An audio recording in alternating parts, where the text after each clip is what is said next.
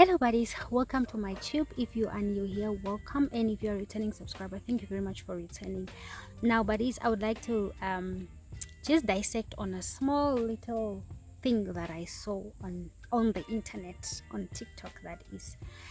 And since we didn't have a video yesterday, I'm like, we are here now. All right, so I saw this man. I believe he's from Kenya. Kenya, you guys, you are doing the most. Yeah, so this man is from Kenya and he's a prophet, apostle, whatever he calls himself, and he decided to demonstrate the power of God by going into the lion's den.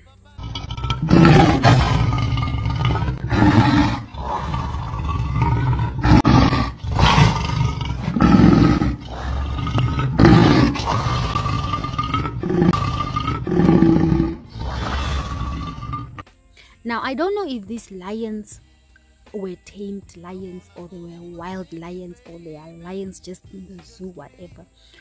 But that risk he took, guys, was it necessary?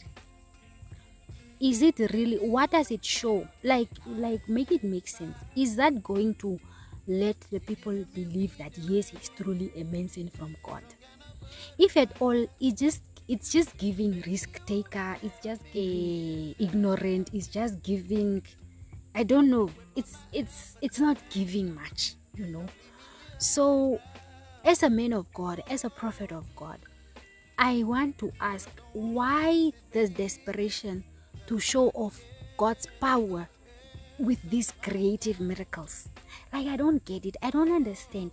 Why do you have to go to the extremes of even going into the lion's den, Abby? Going into the lion's den just to demonstrate that yes, you are closer to God, or yes, you read your Bible, or yes, this is a lot. It's really, really a lot.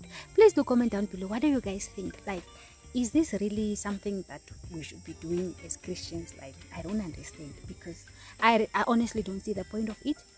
I don't see who it's edifying or who it's inspiring. If at all, it's giving desperation vibes. It's like, come here, let me show you what my God can do. So even if the lion did not bite him, he even put his hand in the lion's mouth. Imagine. Hey, guys. Yeah, please do comment down below your opinion and let us be chatting in the comment section. Thank you so much for all the love that you are showing to this kind of content, my videos and all of that. I appreciate you guys. I will see you in my next one. Bye.